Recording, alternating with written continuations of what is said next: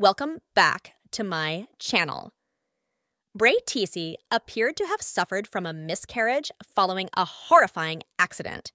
The Selling Sunset star revealed that a car crash in which she was involved back in July 2021 caused her to lose her unborn child.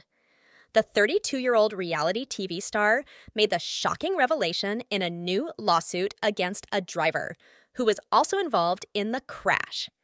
In the court documents, which were obtained by The Blast, she is suing the defendant for her physical injuries and costs of past and future medical treatment.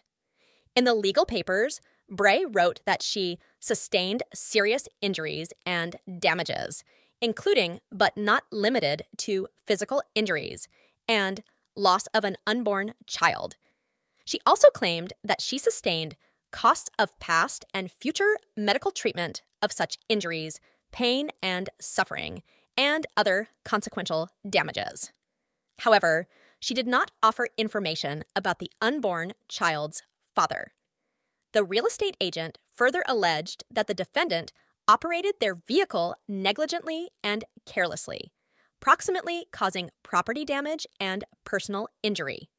She accused them of not driving their vehicle in a safe and reasonable manner. She additionally claimed that she was rear-ended on Burbank Boulevard, which is not far from Warner Bros. Studios. In the meantime, in a court filing, the other driver allegedly acknowledged that Bre suffered an alleged miscarriage following the car accident, which happened in Burbank, California. The other driver reportedly also confirmed that it was a rear-end accident, causing the vehicle to sustain heavy frontal damages. Around 6 months following the car crash, it was revealed that Bre was expecting her first child with TV host Nick Cannon. In June 2022, the two welcomed their son named Legendary Love Cannon. Since then, they have not been shy in sharing their family's activities with the public. Recently, Bre spilled her plan to spend upcoming holiday with her son, Legendary, and baby daddy, Nick. Speaking to People on Tuesday, November 28th, she said, "I set up what I want Nick at.